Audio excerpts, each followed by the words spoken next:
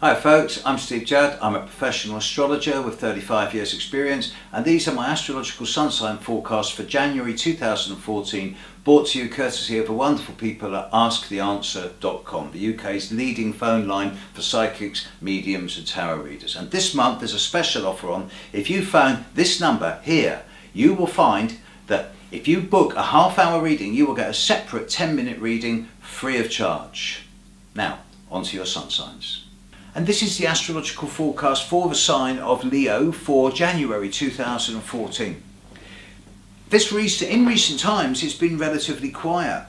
You know, since September, October 2013, it's like all the attention's moved elsewhere and you've been relatively out of the limelight, as far as Leo is ever out of the limelight. This is actually not a bad thing. You're going to find that the more you get into 2014, the faster, more stimulating, more growthful and experiential it's going to become.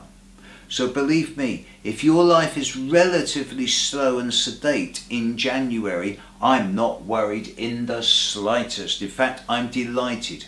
My advice to you over January and to a certain extent over February is to chill. Not beat yourself up, not push yourself too hard. This is a relative downtime where the idea is to catch up some sleep, recharge your batteries, get your nutrition, get your diet, get your exercise levels together, get your energy banks filled. As you get into the second quarter of the year, you'll start to be spending a bit more energy. And as you get into the third quarter, boy, are you going to be going so damn fast.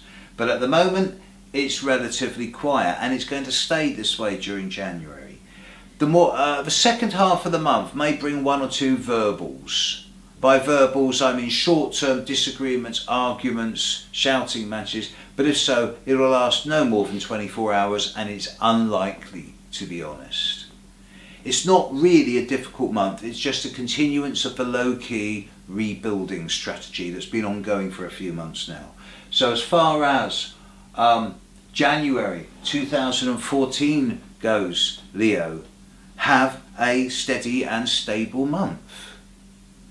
There you go folks, I hope that was helpful and amusing, and if you want to come back for more, I'll be back here next month. You can find out more about me at stevejudd.com, and of course I'm always here on these pages of asktheanswer.com, UK's leading psychic and phone line. And remember, special offer this month, you phone this number that's on screen now for a reading for half an hour, and you'll get a separate 10-minute reading free of charge. Till then, see you next month. Bye.